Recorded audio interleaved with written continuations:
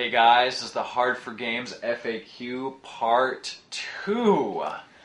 We're right on the set of our latest review, a stall for the Sega Saturn. You can look for that somewhere in the next 6 months. I have a question. Who created that awesome theme song for you? You guys are hilarious and TJ is okay in my book. Touch and go with that. I created the theme song for our show. Thank you for the compliment. And in fact, I create most of the music for the show that is not taken from the games themselves. We haven't had a lot of music for our show lately because I've been busy as hell and my asshole hurts a lot. However, me and Tony did that crazy beatboxing scene. That was all us. How did you guys start out? Well, we sat around in Tony's basement far too long, and then eventually we were just like, damn, we play the Jam a lot. We should just make a review for this. And then we started reviewing under a very phallic reference for a name. What? I don't see it, but okay. Me either. It's been said. John, games are hard, and we're hard for games. Yeah. Yes. Come on. And the number 4 Dude. reflected that there were originally 3 of us. Exactly, but we offed one of them. One good question. Why does John like the Virtual Boy? I got motion sickness just looking at it. I love the Virtual Boy because I hate eyesight. Yeah, I think that's about what it should have been. $6.95, and it gives you retinal cancer. That right there. That's all I ask, because that's so much. I don't know how you got that from our John's Thoughts on the Virtual Boy video. He was laughing hysterically at it and said it would give you retinal cancer. Anyway, I want to know why you chose the name Hard for Games. I know the meaning, but the whole process of choosing is what I want. Also, what do you all do besides making videos and playing games? We thought about calling ourselves Retrograde and the Megabits, i.e. like Sort of a band Like sort of name. Diana Ross and the Supremes. We thought the Jams, because NBA Jam, Marv's Angels was a possibility.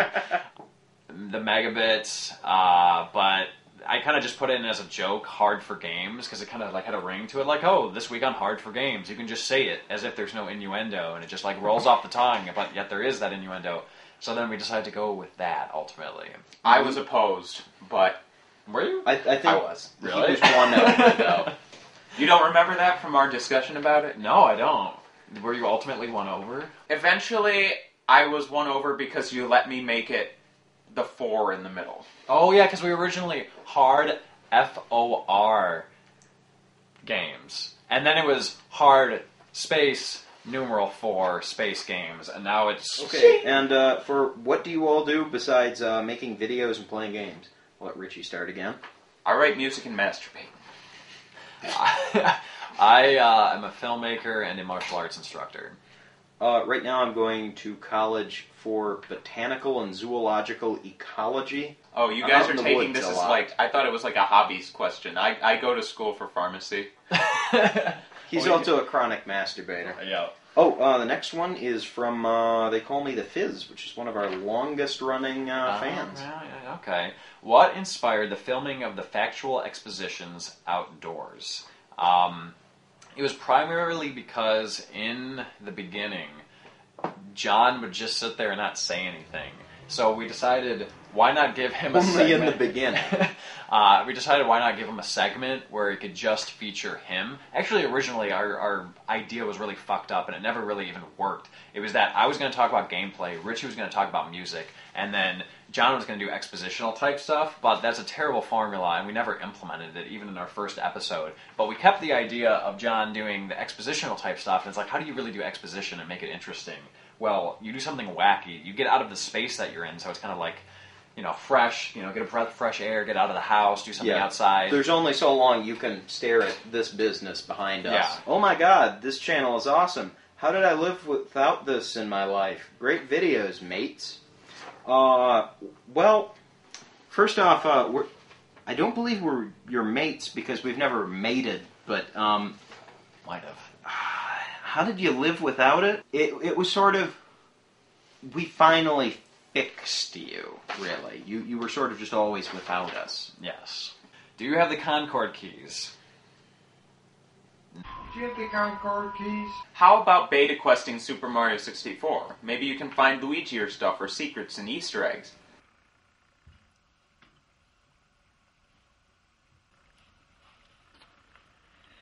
Whoa, Tony, you're not going to cheat at Legend of Zelda, are you? Din is not going to be happy about... Please don't... Continuity! No! Huh. As I said in the first beta quest video, I am retired from beta questing altogether. As for the other guys, what do you guys think?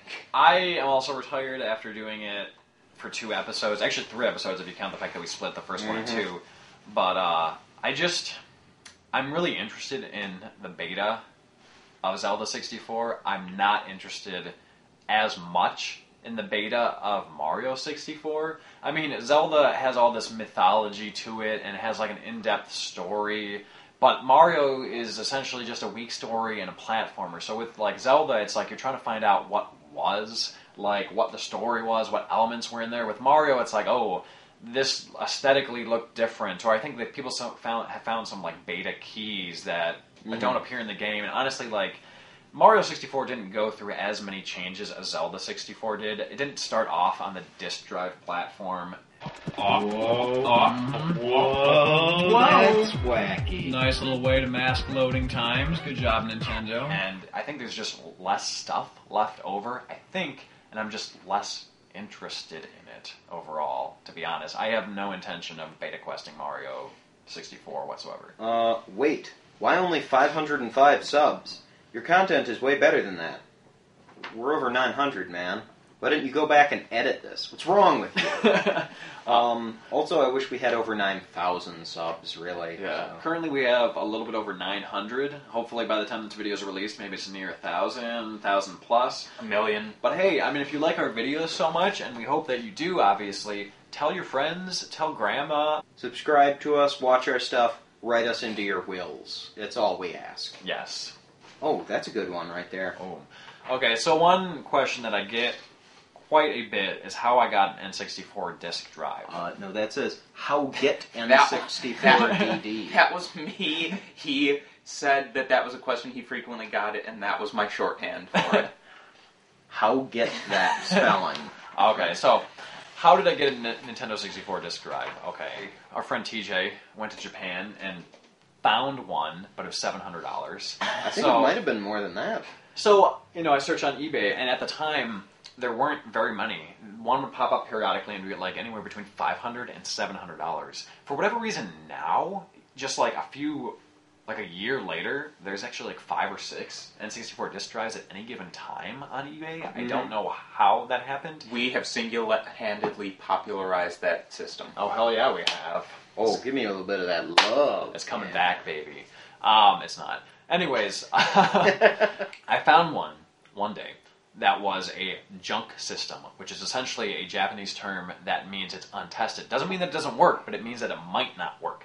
So it was $150 on eBay, plus $50 shipping. So I'm like, I guess I'll try it. It also came with a Japanese N64. So it came, I'm like, all right. At least half the equation, and it could be used for parts, potentially. So. Yeah, so I got it. I'm like, all right. And I had previously purchased Doshin the Giant as an amazing paperweight. So, of course, it was useless at the time. Do you have any games?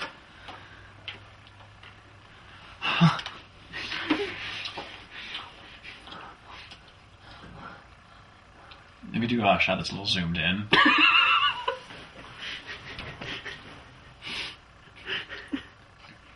Alright, let's see. There we are. So I put in Doshin the Giant. I put in my 4 megabyte expansion pack. Plugged it in, didn't load up. I'm like, fuck me, this was a bad gamble. And then I'm like, wait a minute. The expansion pack I put in was an off-brand expansion pack. I had another N64, popped in name brand expansion pack, loaded up, everything worked. I had an N64 disk drive that was in working condition. Because it was just something we had been like fantasizing about sexually for a long period of time. And like, oh my god. And what a release. And what a release it was. Oh, okay. Alright.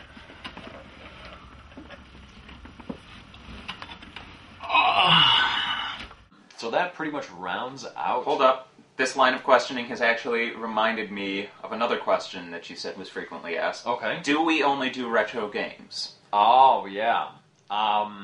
No. We just tend to because it's cheap as hell. We have been doing more, like, new reviews, like, that are written reviews on our site. And then we did the new NBA Jam, and then we did the new Sonic, and we're going to start doing a few more newer games. Yeah. But one of the things I like about retro games, other than the fact that they tend to be cheaper, though that's not always true, is that they're from our childhood, so I think there's like a nostalgia factor. And it's also like interesting to see the history of gaming. Like, honestly, I'm not like a speedrunner. I'm not amazing at video games, but I really, really enjoy them. It's bad. It's not true. I'm decent. But the point is we're more like historians, honestly. Like, well, I would like to do more new ones too, but feel free to send them to us. Yes. And, Yeah. yeah. All right, guys, put the fists in the middle. Our powers combined, we are hard for game. Yay! Let's figure out a more interesting way to get out of it, maybe. All right. Or is that good? That's probably good.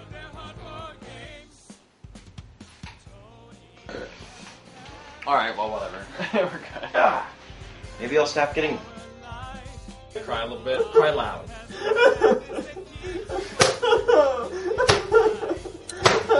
Right there, that's what that is. Look at that. This method acting is what it is. It is method. Let's just save the world from that. There we are. Certainly kept me. Holy crap. What? These are the guys from Mario Paint, but in 3D. That's amazing.